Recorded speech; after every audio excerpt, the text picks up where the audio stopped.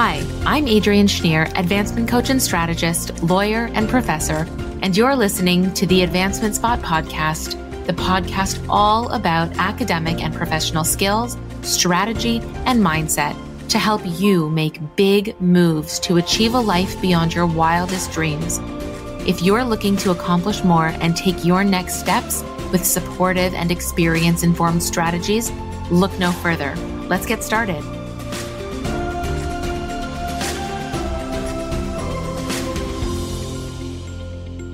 Hi, and welcome to the Advancement Spot podcast. I'm your host, Adrienne Schneer, and I am so grateful that you've taken time out of your busy day to spend some here with me. Today, we're going to talk about a topic that has really emerged on the scene, which is AI and personal statements. I am asked all the time about AI and essays as a professor and statements, short answer questions, interview question answers, as an admissions committee member and in my role here as advancement coach and strategist at Apply Yourself. And I have a lot to say. That'll be no surprise to you. And just like everything else, there is some controversy because a lot of people are A, looking for the easy way, B, think that by using AI, they're going to get something produced that is better than something that they could produce on their own, which is absolutely not true. And that admissions committees don't know any better, and that admissions committees can't tell when it's AI versus when it's you. And so what I want to do is talk about this today. Now, I'm not going to name any AI programs, but if you're on this podcast and you're a student or a young professional or a seasoned professional, then you know what I'm talking about, especially if you've read any sort of article or news in the last year or so on the topic. And so what I want to do is really unpack my thoughts on AI when it comes to writing, specifically personal statements. I'm not going to talk about essay writing as a professor here. I'm going to focus specifically on personal statements and short answer questions. Now, here's the thing. There's some controversy around whether or not personal statements will be removed from application requirements. And this is interesting to me because there's also controversy around standardized tests and whether standardized tests will be removed from some application requirements, specifically law school. This has been a huge conversation in the States in the last, 6 or so months.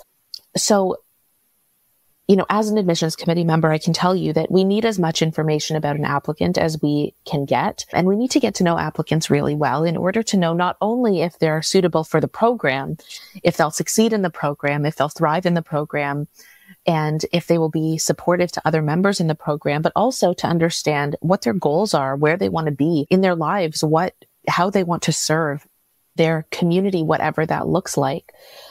And so I think that the controversies or the calls around, different parts of the application that may or may not be around in, however many years is funny because we can't strip the application down from everything. We can't strip away what makes people human, and we can't strip away the various parts of the application so that there's nothing left. So I want to sort of just quell the discussion around, personal statements might not be a requirement. Okay.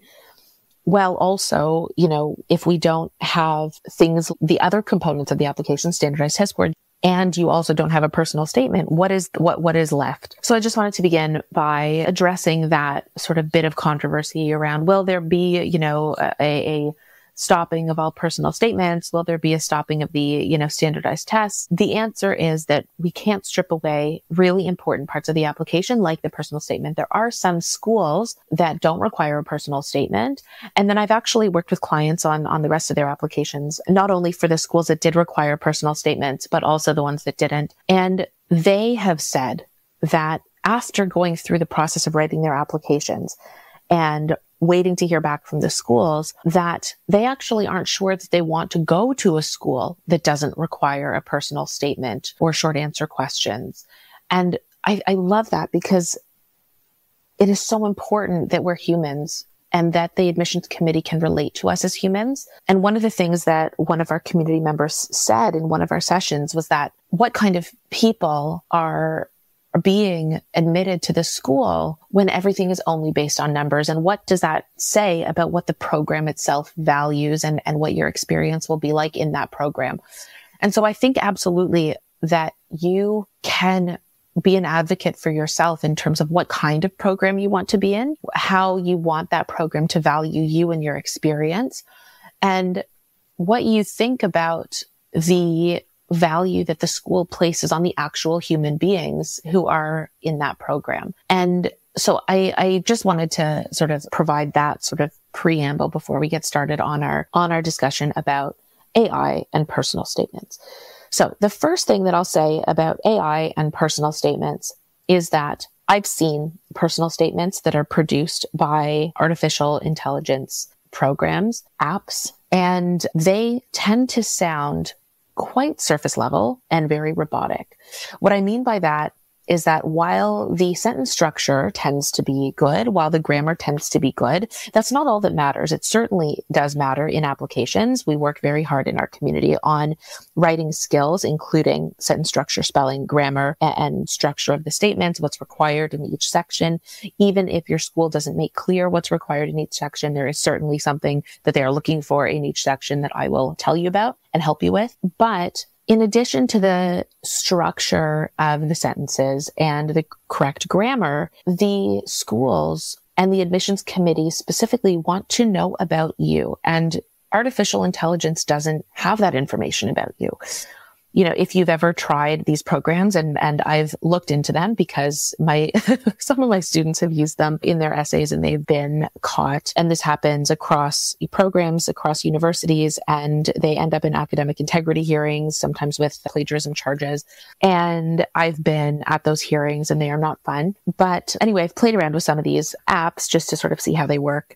And, you know, you input the prompt and it spits something out in 5 seconds. And I've also read articles, you know, about what people think of this, what admissions committees think of this, what, you know, academics think of this.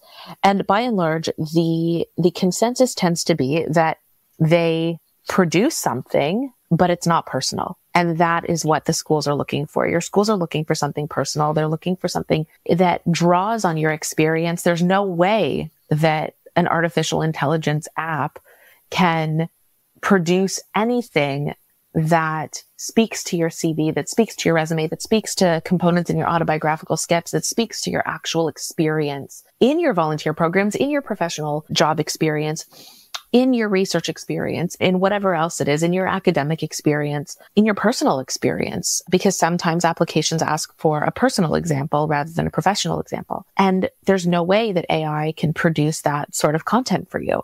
And that is the most compelling part of any application. That is the most substantive. That is the most genuine, the most authentic, the most, if you could see me, I'm like grasping the air. Like it is the most tangible part of your application, the part that people can relate to, the part that makes you a human being, the part that admissions committee members can say, yeah, you know, I may or may not have experienced the same thing, but I get how they feel.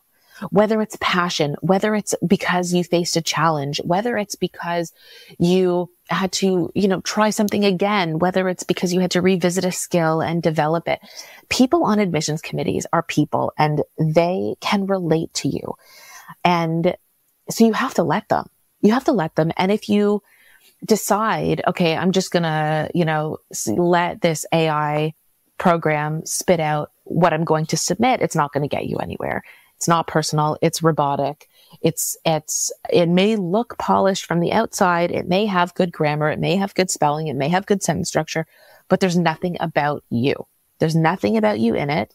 And I've seen some of these programs and they spit out some story that you can, you know, try to relate to. Sometimes they try to provide an example, but then the example is nowhere substantively on your CV or resume. And when it comes to your verifiers, where it comes to interviews, they're going to ask you about your experience. And so if you provide something that an AI app spat out for you, it's not going to actually speak to any of your experience. And so if you're asked about it, there's going to, firstly, if there's a mismatch between your written materials, your personal statement, your short answer question, and your autobiographical sketch, that's probably going to lead to a rejection of your application because there's inconsistency, and it looks like inconsistency very clearly. And so when you are deciding, should I be using AI to complete my personal statements or should I not? Keep this in mind that we really look, as admissions committee members, we really look at your application holistically. We look at your experience very closely, because we advocate for you on the admissions committees. I've talked about my experience on admissions committees before and my ongoing experience. I also talked about it last episode where we talked about the chat forums. And there are so many cases in which admissions committee members are actually fighting for you. Like, they are actually fighting for you. They are picking apart, well, this person did this and this person did that. And so many applications are so great that it really comes down to the fine details. And so if there's a mismatch, if something feels inauthentic, it's just not going to make it into even the maybe pile. It might just be straight up rejected. And I've seen that happen. And I've rejected applications in my reviews for those reasons as well. And so authenticity and professionalism and truth and honesty and consistency are really important. That cannot be understated. And the other thing, by the way, is that if you're inputting a prompt, remember, there are thousands and thousands and thousands of people who are applying to similar programs or the same programs at the same schools. And if you're inputting a prompt and they're inputting that same prompt, you could have the same answer spit out. And let me tell you, if two answers are the same on any application materials, it's in the garbage. Like, without question. And there may even be a flag by that name for a subsequent year if you are reapplying to a program, because that's obvious plagiarism. So the point here is stay away from AI when it comes to your personal statements. And when it comes to really anything that is serving you and your advancement, AI is definitely not the place for you for those materials. There is a time and a place for AI, like, absolutely, but it's not here. So that's number one. Number two is that AI doesn't know what admissions committees are looking for. That's the truth. AI has no idea what admissions committees are looking for. And why that's significant is because there is a required flow. There is required substance in each paragraph of your personal statement or your short answer question. And there are specific things that your admissions committees are looking for. It's not just the keywords. It's not just the buzzwords. It's your experience. It's how you've framed it. It's how you are showcasing yourself. It's how you talk about the significance of your experience, your growth. It's not just about buzzwords. I am telling you that when I'm on admissions committees, we are reading every single word. We are not skimming through your personal statement in 5 seconds. We are taking time. These things take time and they take discussion. And there's more than one person who's reviewing each application. It's an odd number of people, typically 3 or 5, who are reviewing each application. And admissions committee members, they're typically, anywhere from 5 to, I've been on committees where they're up to 13 or 15 members of the admissions committee who are reviewing applications. It does tend to be an odd number so that there's always a tiebreaker. But the point that I'm trying to make is that we take time. We take time to read your materials and to actually put ourselves in your shoes as we're reading your materials.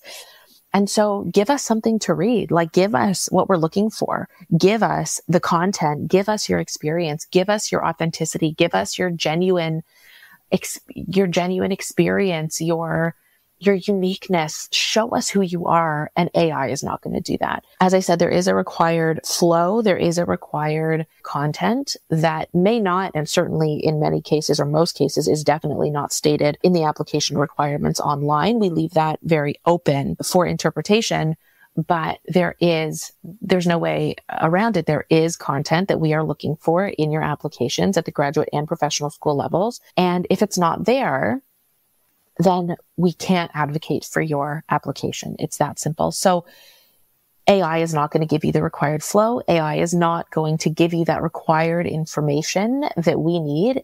It's not going to produce that for you. So that is important also. Now, this third point and the final point that I'll talk about today is integrity.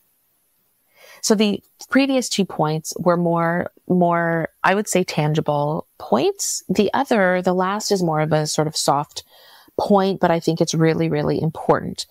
And that is, what kind of person are you? And I want you to think about this and decide for yourself, what kind of person are you? And I don't mean that to sound harsh. I don't mean that to sound judgmental. What I do mean by it is, and what I do intend to evoke as part of asking this question, is thoughts about your integrity, thoughts about the work that you're providing. How do you produce work? How are you presenting yourself to the world? How are you advocating for yourself? And this doesn't just stop, by the way, at the use of AI or not. This actually factors into every single decision that you make, every single choice that you make. We talked last week in the podcast about the kind of people who are writing on chat forums and lying on chat forums just to make themselves feel better or less insecure, or to evoke insecurity in other people. But in these really intense and competitive processes, what I want to remind you is that you don't have to give in to that. You don't have to give in to that pressure. You don't have to give in to the competition. You don't have to give in to that horrible behavior. And you certainly don't have to be a part of it. Having said that, yes, we know that application processes are competitive. Because there's a finite number of spots. But what kind of people are we as we move through those competitive processes? That is the really important point here. And I know that every single person who is in the Apply Yourself community is somebody who is genuine, who is authentic, who doesn't want to hurt other people intentionally or unintentionally, who is here because we have integrity, because we want the work to be our own, because we value the hard work, because we value support, because we value learning and strategy and the puzzle pieces and putting them together in a way that we are proud of in our applications. And it is so important that you ask yourself this question, regardless of whether you're part of this community, you become part of this community, or you don't. What kind of person are you? Are you somebody who produces work that you're proud of? Are you somebody who produces very quickly that you probably could have spent more time or effort on? Are you somebody who uses AI to submit your assignments, your applications? Are you somebody who uses those tools, arguably improperly, in order so that you don't have to do that hard work? And so I think that this is actually a really important question, because we want to be proud of the way that we do our work. We want to be proud of the work that we're producing. We want to be proud of and be able to sleep at night with the choices that we've made. And I know that you can do that. And the question that I have, as I've said, is, where is your integrity? Where does it lie? And can you sleep at night with the choices that you're making? And are you satisfied with advancement, where you may have relied on something like AI to produce a quick and easy result, where you actually didn't have to think through a whole lot? Having said that, not a whole lot of advancement is going to come that way. Like I said, there is a time and a place for AI, but it is not here. It is not in how we represent ourselves in applications or academically. But how do we think about ourselves? What kind of people are we? And how does that shine through in our materials? Are you giving the committee something of integrity to advocate for? Because that's what we're looking for on the committees.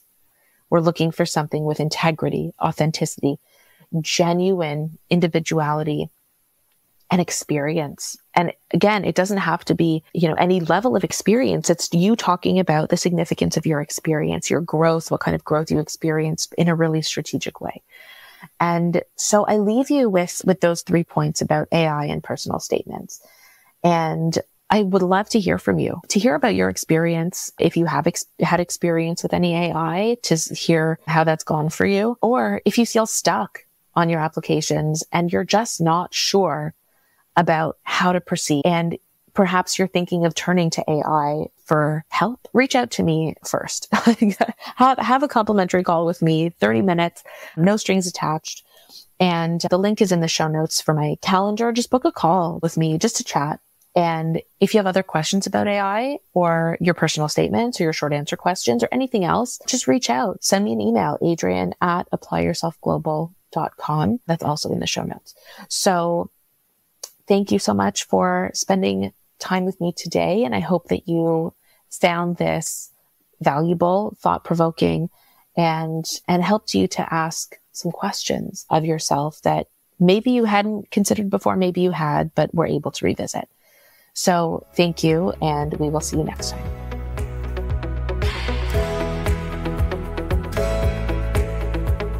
Thanks for listening to the Advancement Spot podcast. If you heard something today that helped you get one step closer to achieving the amazing life you want, and you'd like to learn more about working with me, I'd love to hop on a call with you to see how we can help you.